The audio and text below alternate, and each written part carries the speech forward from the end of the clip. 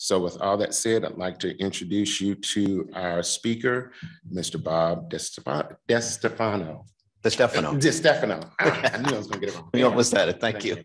Thank you very much, Robert. Hi, everybody. I have a slide here. Robert had a long bio. I didn't want to go through that whole thing. This is kind of a summary of my background. I've got about 42 years of experience in maintenance and reliability.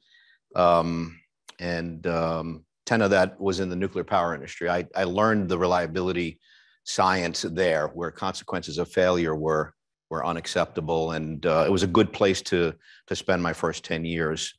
But I got tired of working for a Fortune 500 company and I decided to start my own company. And I ran a company called MRG, which was a reliability consulting company for 30 years, and sold that company to Emerson in 2014.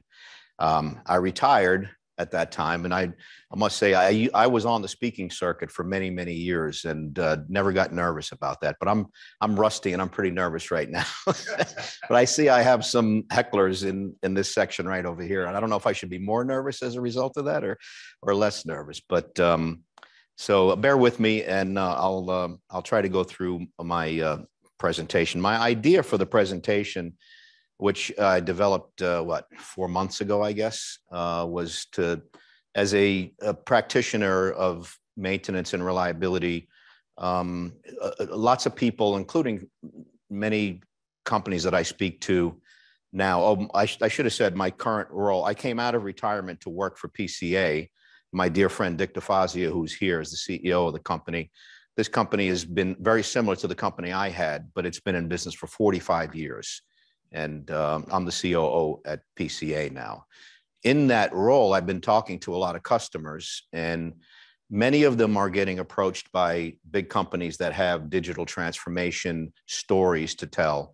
And a lot of executives included at these companies are expressing some concerns. It's a little scary, actually, to hear these big presentations of what digital transformation and digitalization could mean to their companies. There's a lot of them that are pretty successful companies in lots of different industries are trying to figure out what this means to their future and how it needs to change the way they do business. So I thought I would build an agenda that, first of all, would define and demystify the terms that are being thrown about quite a bit. And I'll give you a list of those terms.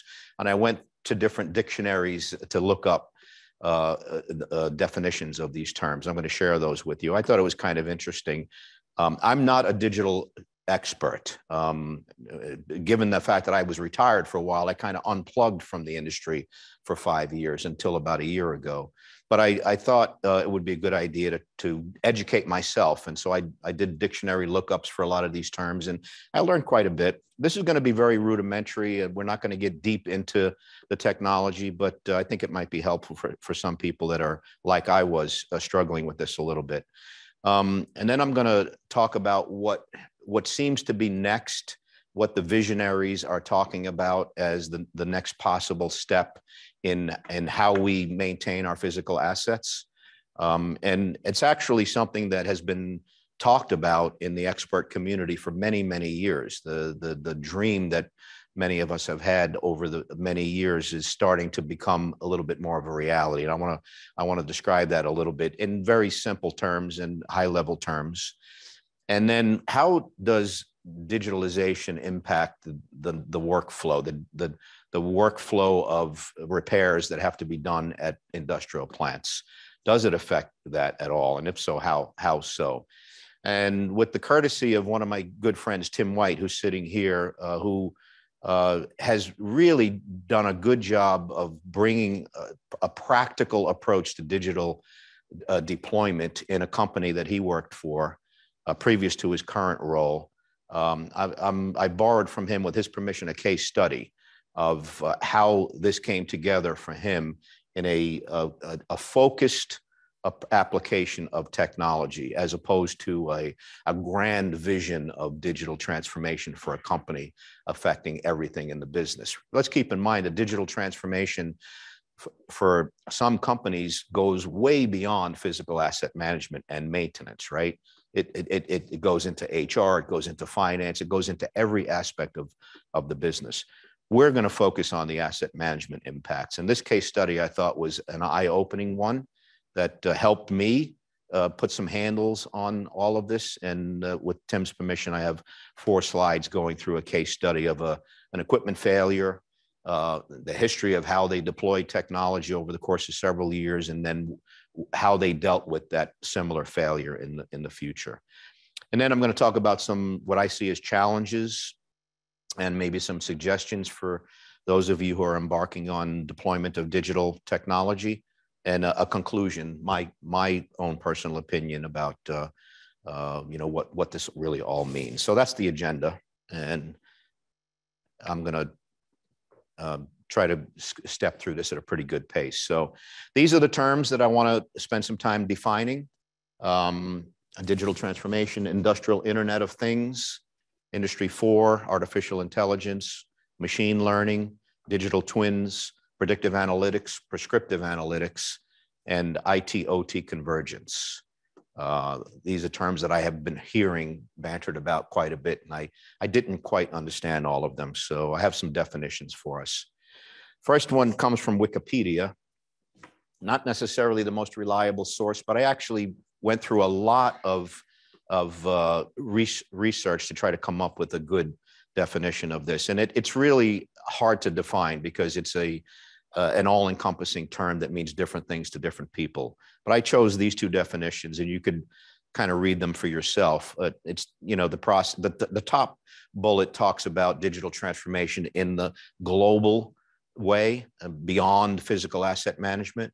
And the bottom definition focused a little bit more on maintenance and reliability of physical assets. And I thought it was, fairly decent. So the bottom definition is the digitalization of asset management encompasses all elements of the asset management process. Now, if you look at those elements in the rest of that definition, they're all very familiar aspects, very familiar steps in a typical workflow for classical work management, right?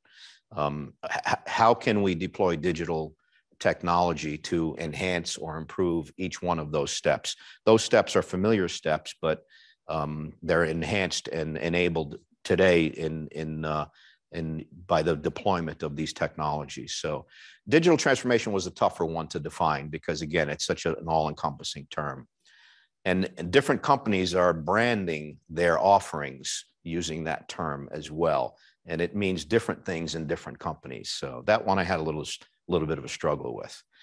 The industrial Internet of Things is probably much more easy to define. Again, Wikipedia surprisingly turned out to have the best information of all of the sources that I polled. And this is the interconnected sensors and instruments and other devices that we can network together. And the IIoT basically had its birth many years ago in digital distributed control systems. And today with the cloud, we're able to take better advantage of those locally mounted sensors and bring them into an analytics platform. So the industrial Internet of Things has basically enabled us to interconnect a lot of sources of information from different realms of the business. And those different realms I'm going to talk about a little bit more in the next couple of slides. This term has been around for many, many years, as you all know. Industry 4 refers to the 4th Industrial Revolution, 4IR, or Industry 4, as it's commonly referred to. This is basically just another evolution of the deployment of technologies to all different aspects of the business, but including maintenance and reliability. So, large scale use of technology is kind of encompassed in this term called Industry 4. This had its roots in Germany, actually. And it's, as well, I'm going to be repetitive, but it's the next generation of use of technology to accomplish activities in companies. Okay. I'm not going to read these definitions word for word. You can read those for yourselves. Artificial intelligence, two definitions here that comes from Merriam-Webster dictionary. A branch of computer science dealing with the simulation of intelligent behavior in computers. I just said I wasn't going to read all the descriptions, but these are short. I can read these. And the second definition is the capability of a machine to imitate intelligent human behavior. So those are the definitions that I found the most succinct for artificial intelligence. Machine learning, this is the science of getting a computer to act without having programming done to tell it what to do in certain situations. It's a very interesting and a very current aspect of digitalization that more and more companies are using. We've seen some interesting applications of this, even in simple things like scrubbing master data for an inventory catalog, where image recognition using photographs of parts, slowly but surely, as these images continue to build in a library, they can start making inferences from what those images were prescribed to mean before, and learn that a different image that might look similar might actually have the same attributes. And so machine learning is putting computers to work to make decisions, basically, and take actions without us having to have predicted what might happen and what we would want a machine to do in that situation. A digital twin, a virtual representation of a physical installation in our world of physical assets. These are used to kind of represent without having to experiment with live equipment and risk interruptions of product stream and so on. We can play what-if games in a computer environment, a software environment, and redesign, tune, and basically play what-if games with different scenarios in a non-risk environment. And that's what digital twin. There's a lot of applications for digital twins, but this is relatively new, and this was the definition that I got for this one. Predictive analytics is closer to home for a guy like me, who's basically a maintenance hand and a reliability guy. So we've had predictive technologies for many, many years, as we all know. Predictive analytics is taking advantage of information that has happened in the past history, and helping us use that history to decide what might happen in the future. In rudimentary terms, using vibration analysis was a good way of us understanding that a machine may be on the verge of failing based on a vibration reading. And when we see that condition, it usually infers some action that might be necessary in the future to prevent failure. Predictive analytics is going beyond just machine health information, because now we have the ability to combine other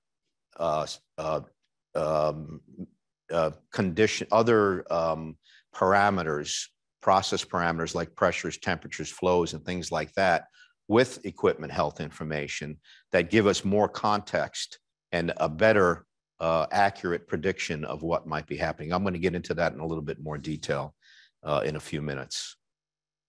Prescriptive analytics is slightly different, and this is one of the later evolutions of the technology deployment. And here where we are based on historical parameters and conditions present right now, we are now trying to say not only what might happen to the machine in the future, but what should we do about it, right?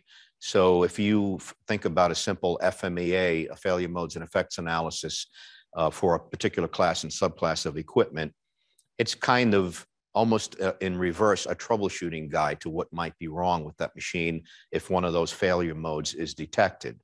And so what are the remedies? What are the actions or the activities that we would do if we found an out of alarm condition can be derived from some of these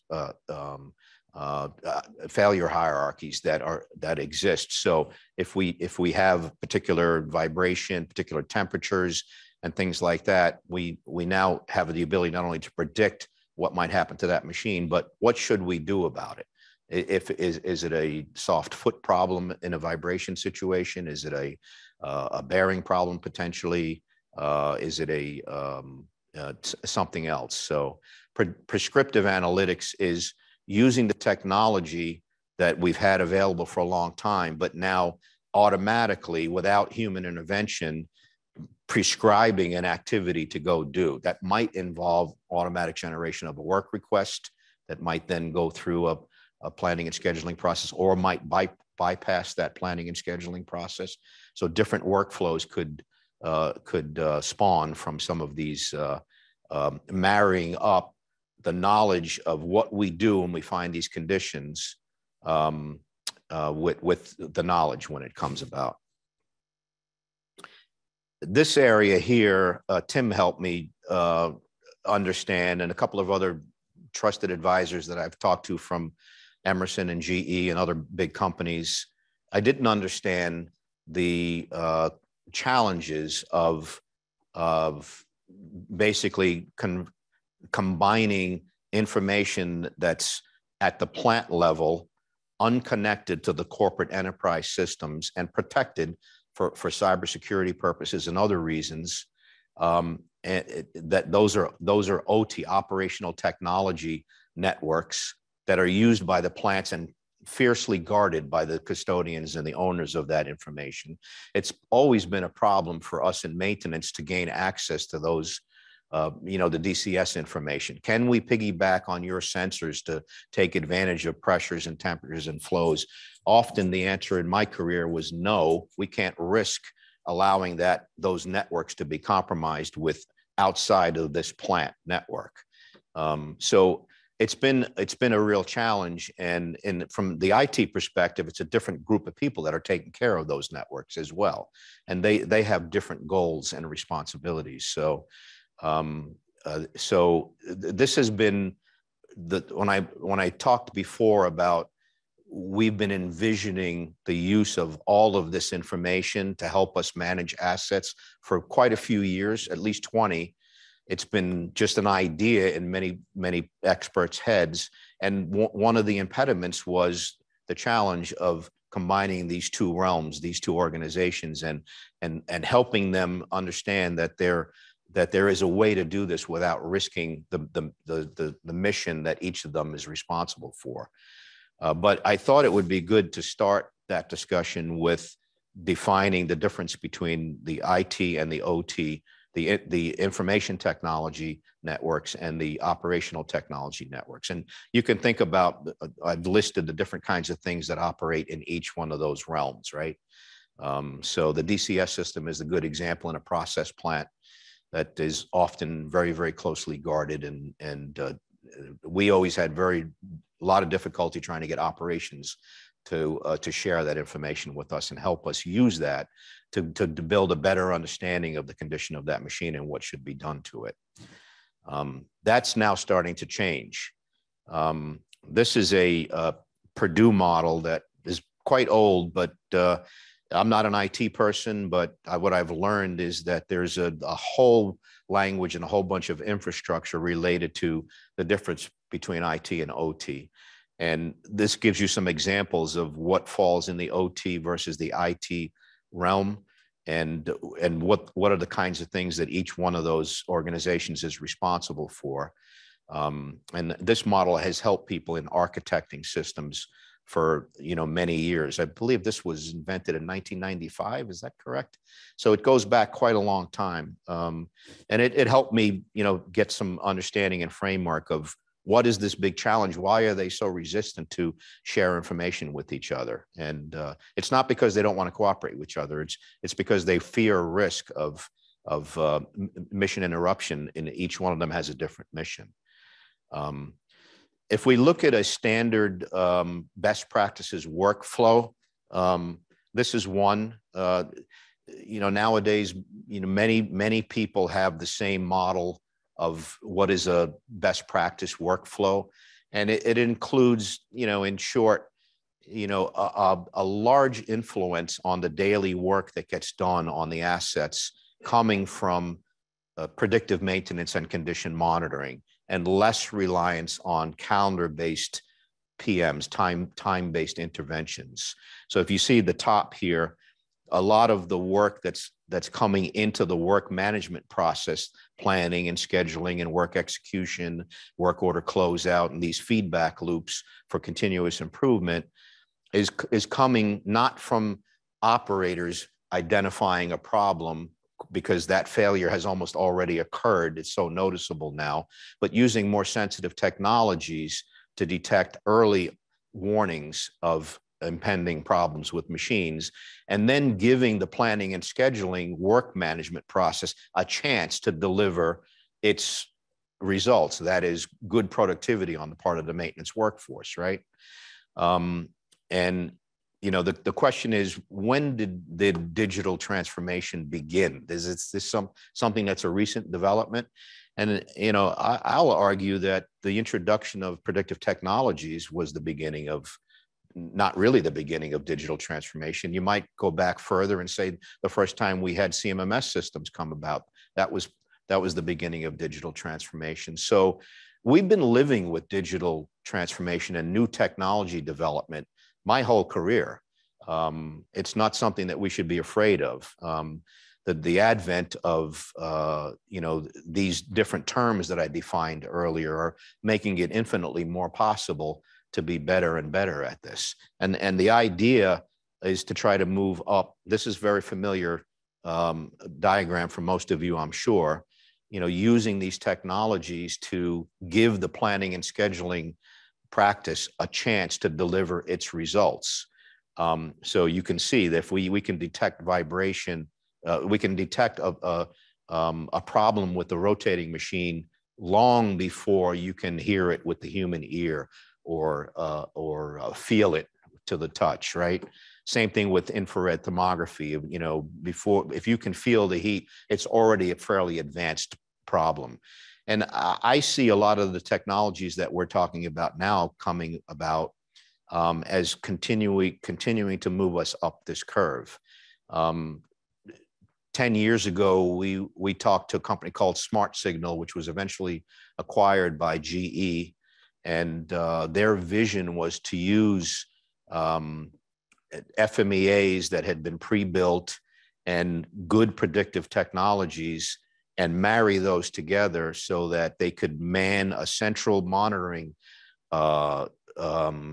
command center for clients. And when they detected certain conditions, they would look for the FMEA for that failure mode and send suggestions to the client. These are the kinds of things that you might be in store for. These are the kinds of work orders you should initiate, versus saying, hey, you've got a problem on this machine, which was the state of the art at that time. And back then we were dreaming that, is it possible that we can continue to find ways to move further up this curve? Is technology going to give us that capability beyond, for example, vibration on a rotating machine?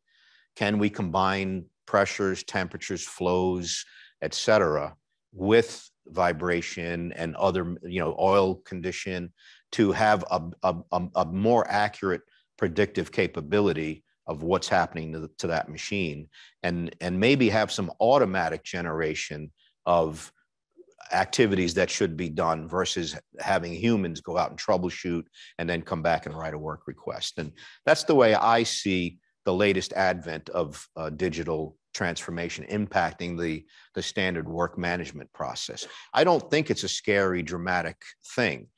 When you think about digital transformation and you're talking to a CEO and we're talking about every aspect of the enterprise, That's a big, hairy discussion. But when we're talking about in our world of asset management, I don't think I'm coming to the comfort level now that this is manageable, and I have some suggestions about how to keep that, you know, manageable and how not to fall into some pitfalls along the way.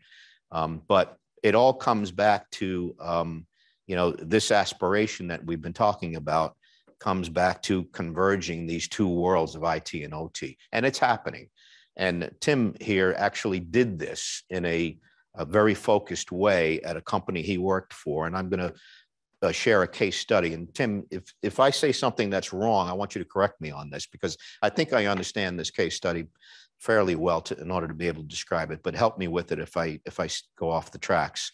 So there was a critical asset in this plant where he was working in a company that had assets that were similar, distributed around the world, and they had an aspiration to do digital transformation to improve uptime in the company. They had a very, very critical asset, a rotating machine, and they had a high temperature alarm on the motor, which was a water cooled drive. Excuse me. The vibration readings they investigated quickly were normal. So acoustic readings were normal. What they did was they changed the motor. This was a big motor. It was expensive, $65,000. It took 238 man hours of labor to change that motor. It's at a difficult to access location in the plant. And it actually caused 96 hours of downtime, which had a significant impact on lost revenue, over $2 million. Now, the company undertook an approach at about this time to start deploying technology and trying to marry up the IT and the OT worlds to try to get a better understanding of equipment conditions and have a better predictive capability. And they were doing this with remote sensors from remote monitoring locations. So it was a bold, big step at the time when this was done. It was quite some time ago. About a year later, while all this deployment was going on, they had the same high temperature alarm happen again. And different maintenance crew basically greased the bearing, and the alarm silenced. And they thought basically that was the root cause of the problem. We just needed to have some lubrication done, and they did, and the alarm went away. But because they had deployed more information, more sensors, combined them, and started to analyze what would it mean if these three things happened at the same time as that, what does it likely mean? They basically went back and looked at the historical parameters that were happening when the second failure occurred. And they had deployed bearing temperature sensors and ambient temperature in the area. Rotating speed, vibration was something that had already been deployed. The cooling water temperature, they were monitoring in and out, inlet and outlet. So now they had a heck of a lot more data to play with. They found in looking back at that failure that the ambient temperature, at the ambient temperature that existed at the time of that failure, the bearing temperatures at that machine were running about 30 degrees higher than all of the sister-like equipment in the other locations. That was unusual. And that without this deployment of these additional sensors, they wouldn't have been able to figure that out. Now, once that bearing was greased, they returned the motor to 140 RPM, which is what it was supposed to be set to run at, although it was a very variable speed driven piece of equipment. So it did vary in RPMs.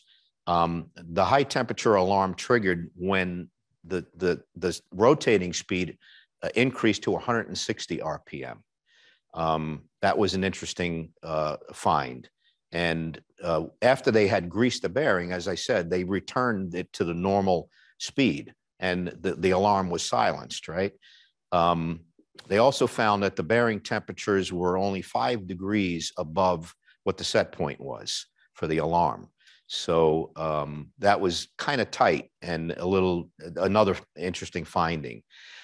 When the speed was increased to 180 RPM, this high temperature alarm would trip again.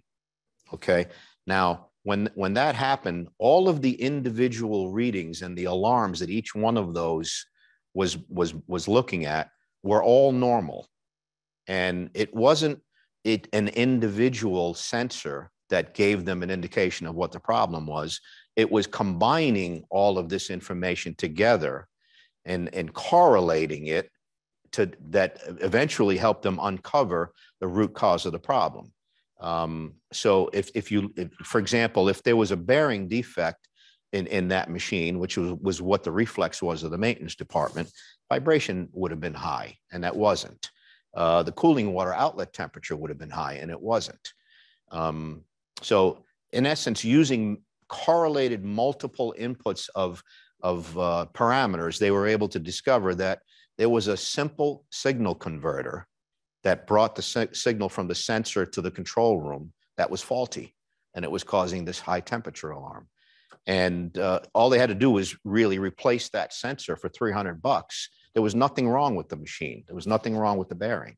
And that would have saved, think about the two failures that we just talked about, especially the first one, a significant amount of not only downtime, but cost. So this is a nice little succinct example of what we mean by convergence of the IT and the OT worlds and bringing all of those different inputs together. With wireless technology today, it's a lot more economical to be able to do this.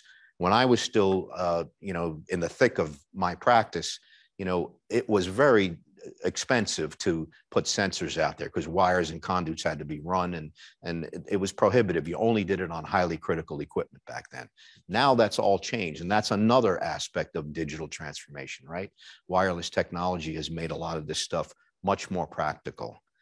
Did I go off the rails on it at all? Can you correct any of that? I nailed it? Okay, good. I had a good coach. So I'm basically suggesting that we've been involved in digital transformation my whole career. I started my career in 1978.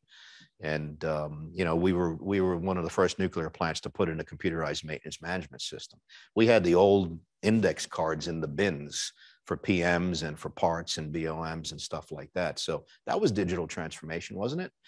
And how is the new technology going to impact our work management process?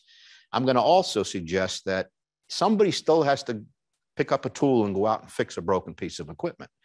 The lowly maintenance guy in the hourly ranks, their job is maybe going to change because they're going to get better planned work orders, and there's going to be a better understanding of what's wrong before they get there. But we're not going to replace those. We're not going to, like we are able to do in some operations where robots can do humans' jobs in assembling or building equipment. That's not going to be the case in maintenance. We're still going to need, humans to go out and repair equipment, no matter how we figured out there was something wrong with the equipment. And if there's something wrong with the equipment, we're not waiting for it to fail catastrophically when we have no time and we're in a reactionary mode to repair it. We're wanting to get to the place where we've got very, very long advanced notice based on all these technologies. And so therefore we can convert from a reactionary to a proactive maintenance mode. After all, isn't that what we've all been striving to do for a long time? These technologies are just going to help us do that a little bit more easily, I think. It's a pretty simplistic view of it, but I hold that I'm not afraid of it, really. This exercise that I went through to try to learn a little bit, I'm not going to become a digital expert, and I'm not one today, and I won't be one. I'll be retired again before I have to do that.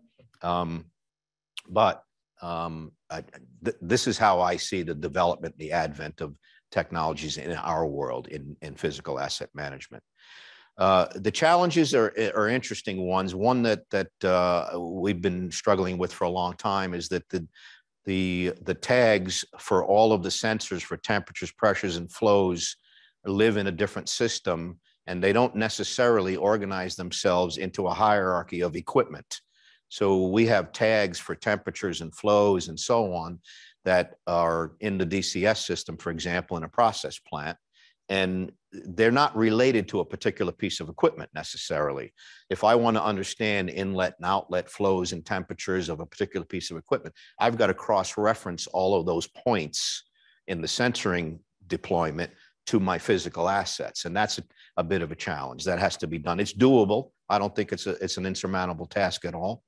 But I think that's one of the challenges that has to be overcome.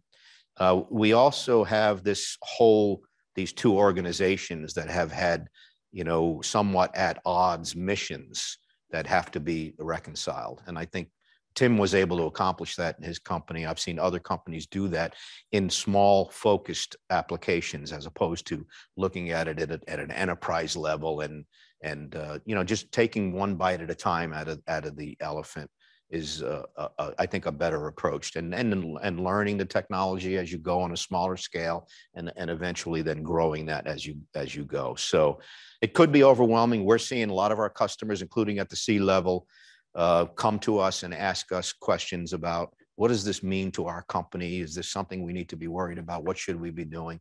They're doing research right now. They're trying to figure it all out. And what I try to do is just bring some handles and put some practical terms to it. So that's my conclusion.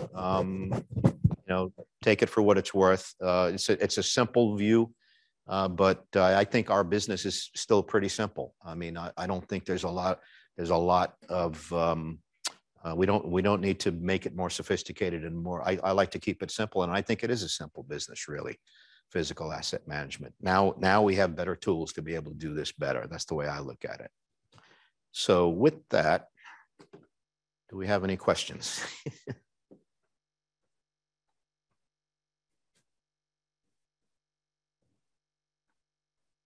Yes, sir. Here I come. Here I come. Here I come. This is a good example of you using this approach to deal with a known problem. You mentioned earlier the ability to look ahead. Are you doing any applications where, for instance, say, you're avoiding the problem in the first place? I think from an operations standpoint, well, you get alarms when the tank runs over, when the pump's shaking too bad, but there's also process data and sensor data that tells you, if I go that direction, I'm going to damage my equipment. Have you done any of those kind of applications? I think so, yeah. Tim, do you have anything to add to that question? Well, the short answer is yes. Give them. So the short answer is yes.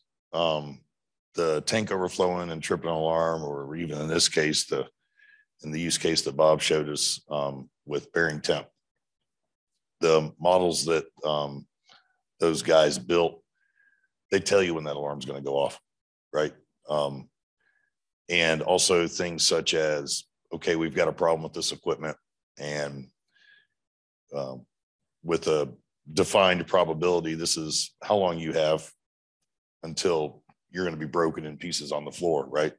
So where applicable, sometimes we also can recommend adjust your operation to this parameter to lengthen the period of time, because sometimes it may say you're going to die on Friday, and I don't want to fix it on Friday. I would rather wait till Monday, right? So it helps guys make decisions like that as well. Yeah.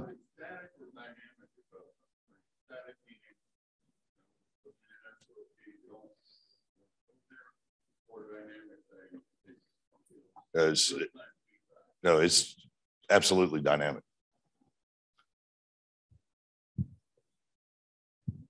I won't steal any more of your questions. Thank you. Okay.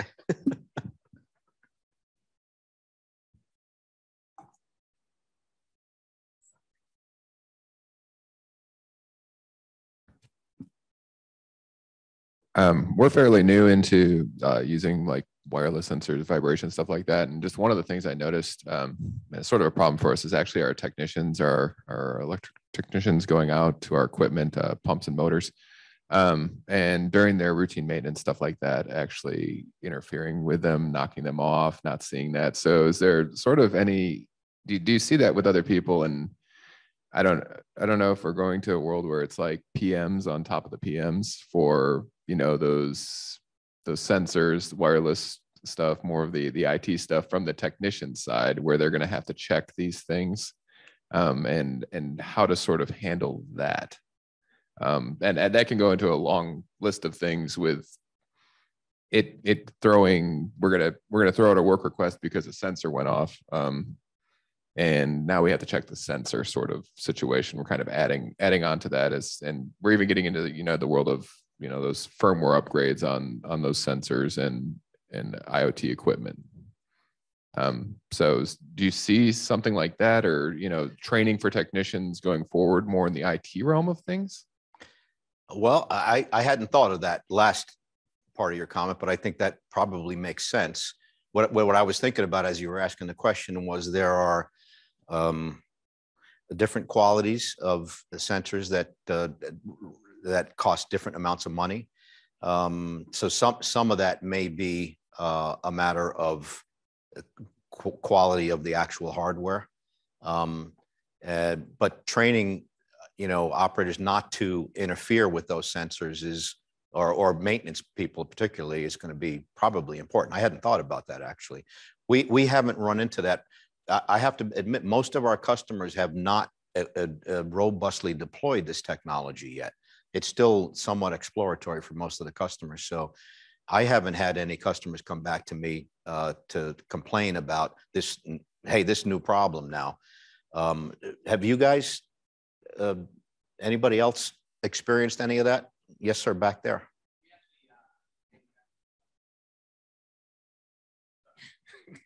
Yeah, we at Augury actually make these sensors and sell them, so we deal with it a lot. Good. One thing that our customers do appreciate, though, is that we've taken ownership of the sensors, so we have our own IoT team to monitor the sensors for them.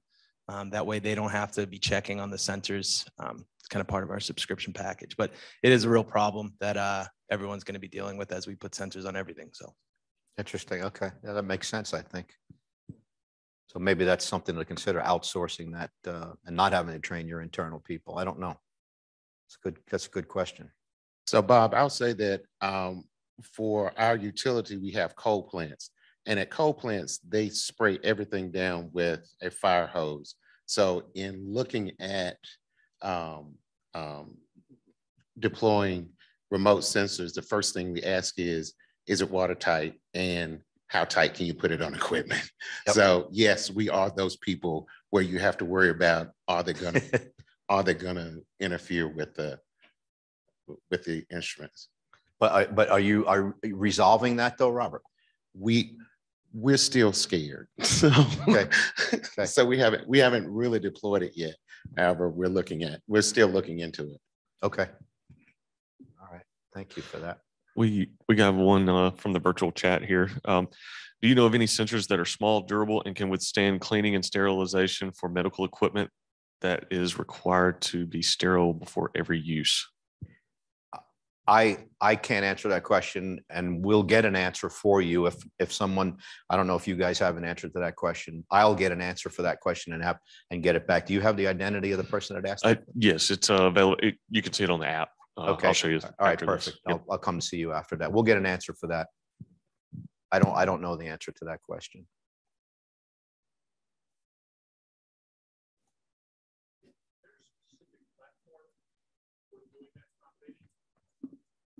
I just want to hear you. So is there a specific platform for doing IT, OT convergence? Is there something that works better than another, especially if you have very diverse systems between those two? Is there something that marries better than another? I'm going to defer to Tim on that question.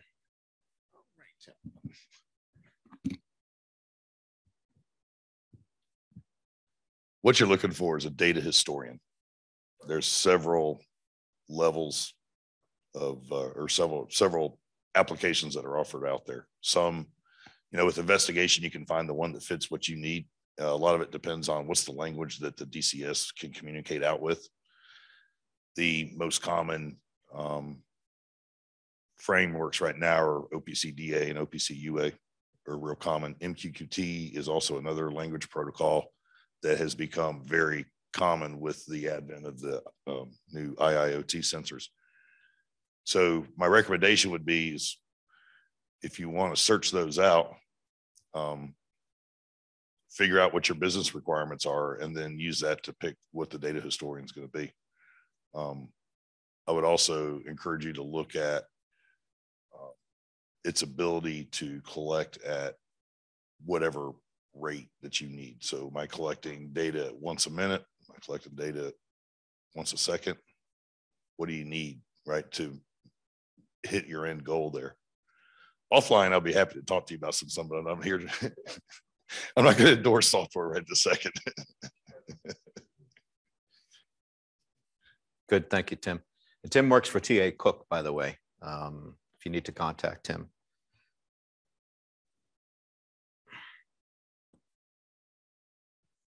So, Bob, I love how you give a presentation, how you tell a story, and it really kind of captures the imagination. And I found myself kind of thinking about, you talked about predictive analytics, and, we introduced condition monitoring a while back. I'm sitting here kind of, my mind's going to the craftsman, right? That's getting requests to go out and do work, right? And in the days when we introduced predictive technologies, there was a little bit of some hesitate, do I believe I really need to go change that bearing? Do I need, do I really need to go do this?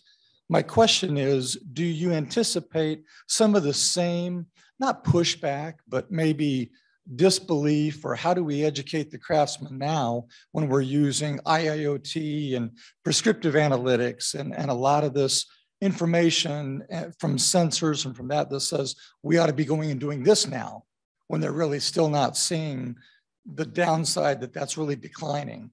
Any thoughts around how to help today's craftsmen get on board with that and believe? And is that something we need to be thinking about addressing? I think so, Doug. I would argue that the larger challenge in the ranks of the plant personnel is in the operations department versus the maintenance technicians. I remember many years ago deploying, predictive technologies, and the operators are saying, "You're not getting my equipment. There's nothing wrong with that piece of equipment." They don't understand the technology. But whoever the constituency is that needs the culture change, I think education is a big part of, as you know, right, Doug? I mean, but I would say directed at the operators. I think the ice has been broken, though, with, there's a much deeper, a broader, at least, understanding of these technologies, the vibration, temp, infrared and lubrication, the three top ones that have been around for so long. Operators now understand those better, and they're more inclined to trust, even though I don't see or smell or feel anything wrong with that machine.